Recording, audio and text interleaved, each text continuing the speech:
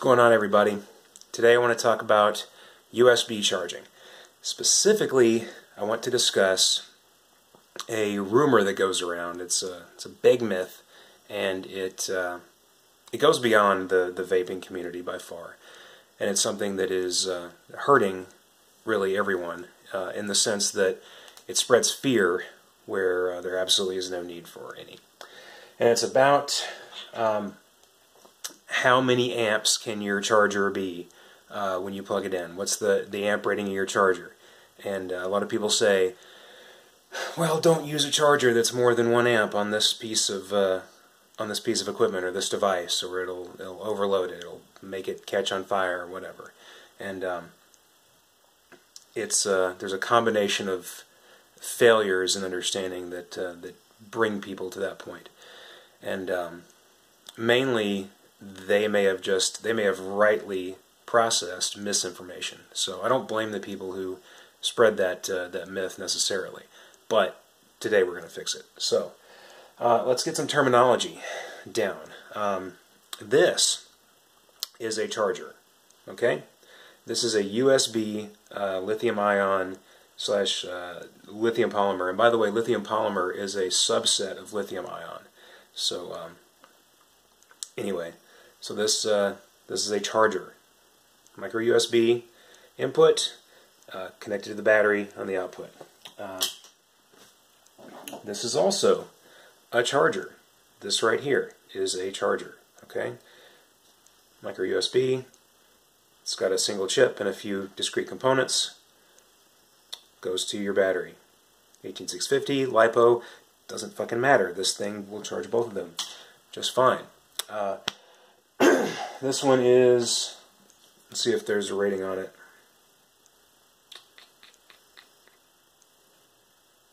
No, maybe half an amp. Doesn't really matter. This one is a 1 amp. What that means is, given a sufficiently large power supply, it will provide 1 amp to the batteries for the up to 1 amp to the batteries to charge them. And we'll say this one's half an amp, even though it may not even be, maybe 300 milliamps. So versus 500 milliamps, which is half an amp, in case you didn't know. So yeah, same thing with sufficient power supply. It charges it. So what do I mean when I say power supply?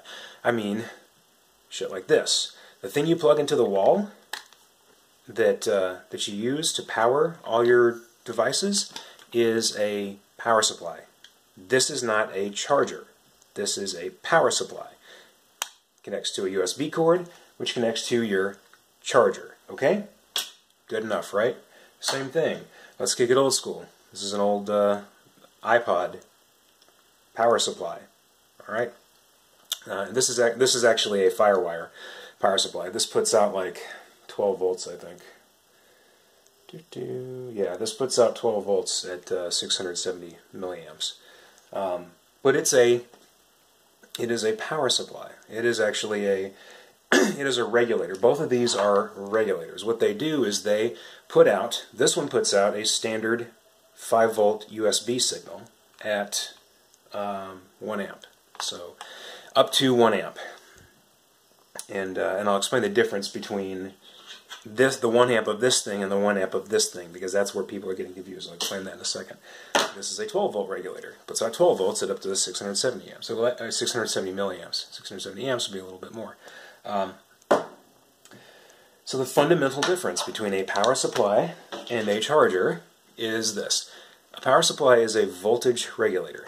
It maintains a constant voltage within a pretty wide range of inputs and loads, and it will try to maintain that voltage within a very small margin up until it is rated at 1 amp. It will actually it can supply more than 1 amp within whatever its programmed overload limits are, if it has any. Maybe it'll just provide as many amps as it can until it burns up. But that's up to the people who designed this thing to make that protection. But that's what this does. That's all it does. This, on the other hand, is different. What a battery charger does is it has a constant voltage mode and a constant current mode. So basically, all else being equal, it has systems in place to protect from what I'm about to explain. But if you just shorted the output together instead of putting on a battery, if you just shorted it together, all else being the same, it would just have a 1 amp loop, and it would function just fine that way. If you were to short this thing and it had no protection, it would fail. It would burn up.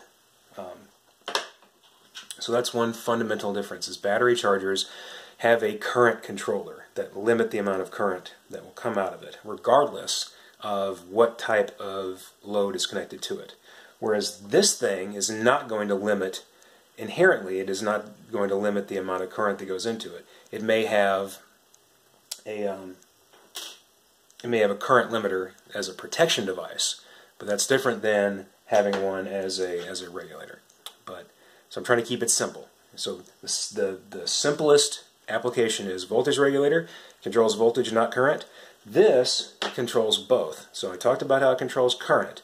How it controls voltage is it will not supply any more than 4.2 volts. It will supply, but it will supply considerably less than that. So if it's in constant current mode, we'll say you have batteries that are discharged. So they're at 3.5 volts and you want to charge them up. This thing's going to put out slightly more than 3.5 volts. It doesn't really care how much voltage it's putting out.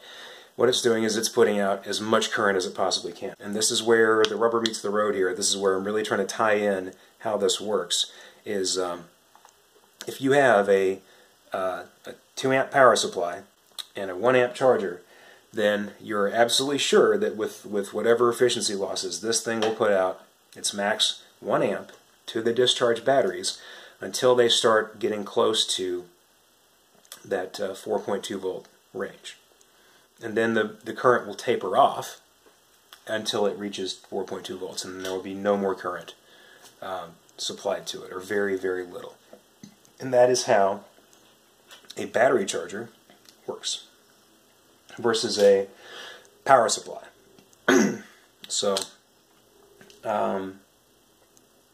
that's it. And I'm going to take you over to my desk with all my equipment, and I'm going to show you how that works on a power supply. I'm trying to give you an example of what a battery charger does to the best of my ability. So let's go over here and check it out. Alright, so I have a lot of stuff going on here, I know. But that's okay. The big things you need to be concerned with are my batteries in my battery tray and these 2 clips right here. Okay? Now these are connected directly to the contacts in the battery tray. And we have up here our power supply, and all it's going to be doing is I have it set to 4.2 volts, and I have the current limited to 2 amps. So, and these batteries are fairly well discharged. So I just want you to see I have no more than 4.2 volts, but I have a current limit set to 2 amps. So once I plug this thing in, that voltage is going to drop to just above battery voltage. And you see we're all connected here. No smoke, no mirrors, and everything's fine. Look at that, everything's perfect. And this is how it works, ladies and gents. And just to show you, our fluke right here. So I unplug it, and battery voltage is going to drop a little bit. Plug it back in, that battery voltage is going to rise. So it has to put, as it puts that energy back into the batteries, the voltage is going to rise until it reaches its 4.2 volt limit. Now, as it gets closer to that limit, when it gets real close to the limit, this current is going to, this current is going to ramp down. And I can show you that in an accelerated manner by putting a battery in it, which is less discharged. I just have to go get one. Let's see. Oh, there's my stuff. Oh, there's one right behind me. Okay, good. So, let's see.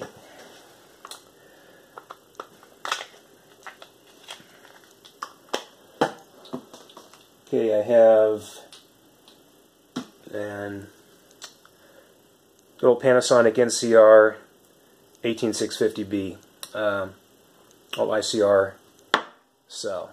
Good oldie but goodie. So I'm going to pop this out. I'm going to pop this one out. See, our voltage is popped back up. I'm actually going to tune it to right at or right below 4.2 volts. Like that. I'm going to pop this guy in. Just like that. 0.3 amps. And we're at very close to 4.2 volts. So I unplug it, and yeah, I'm at 4.1 and change. So this is about fully charged. Okay, so that is the behavior, as the same behavior you're going to see with a battery charger, with a proper battery charger. Now, you might be thinking to yourself, how am I supposed to believe you, Mike? I don't know who you are. You're just a weird guy with a stupid looking face. Well, that's true. But I happen to have some Ziegenbach over here, by the way. Num num num. Oh, that's good. Okay. I happen to have a battery charger. This is a charger. This is a power supply. Not unlike this, except this is way more expensive and more complicated. So I'm going to show you the difference, and or I'm going to show you the lack of difference, rather, in how this operates versus how this operates. So let's go back to our. I'm going to unplug this first, and now I'm going to turn the current limit all the way up, and that's bring you over here. This is a 30 amp power supply. And in case you guys don't believe me, I want to show you.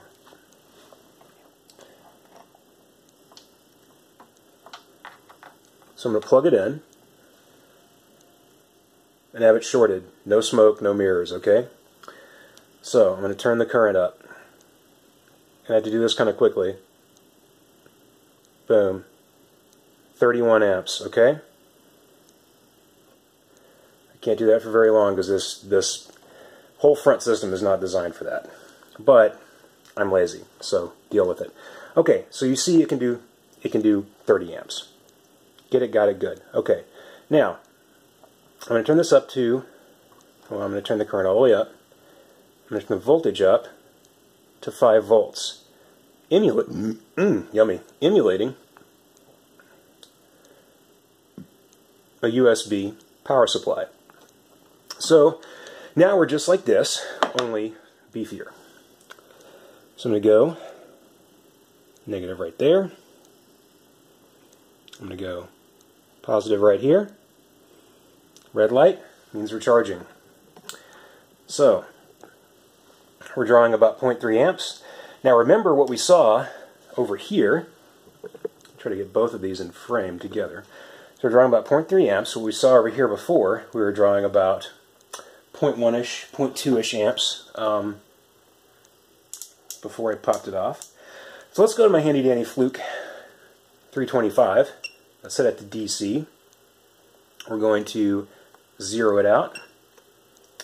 And I'm going to clamp it, and I'm going to move the camera after I do this so you can see exactly what the clamp sees. So let's move it over here. So about 0.26 amps, 2.5, and it's going to decrease as we continue, okay? So that's consistent with what we saw right here, okay? And the voltage is, this is the voltage right here, still at the battery, okay? Now let's do the same thing. This charger doesn't like it when I swap batteries. That's plugged in, so I have to do it this way. I'm just going to put in, you know what, I'm going to put in both of these, so it's exactly the same. test that I performed before in case any of you haters want to talk doo-doo about my methodology. Same thing. Clip. Alright, now we're pulling an amp. We're down to 3.5-ish, like we were before. You can rewind the video if you don't believe me. Flute 387, or 325, I don't know why I said 387. Oh, because I'm probably combining the 87 and the 325. Well, it's zero, yeah, it's zero-ish. So we're going to pop it right on there, clamp it down, nice and good. We're going to come over. 0.93. So that's pretty close to an amp. We're going to call that good for a 1 amp charger. So folks, that's how battery chargers work versus power supplies. I hope I've illustrated this clearly. If I haven't, by all means tell me in the freaking comments, guys. If you like this and you find yourself in this argument in a vape group or any other group, share this. Put it out there to people. I want people to be properly informed about it. I know a lot of people like to say, oh, better safe than sorry. Well, yes, but you're no less safe by supplying your battery charger with a 30 amp power supply than you are with a 1 amp power supply or a 10 amp power supply or whatever.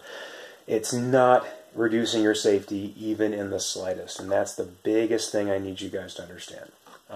So better safe than sorry doesn't even apply here. What you're really ultimately saying is better more ignorant than less ignorant, and that's simply not the case. It is vital that everyone in a community like a vaping community is informed properly on electrical principles. These are basic electrical principles. And this goes for, and I'll reiterate it once again, assuming any of you have made it to this point in the video, the amp rating on any power supply is its maximum specified capability. It's not what it will force into the battery charger. That's not how it works, okay? Like I said, let me know what you think. Like, subscribe, share. This is how we learn, folks. Give me feedback. Otherwise, I can't get better. And have a wonderful, vapey, box moddy kind of day.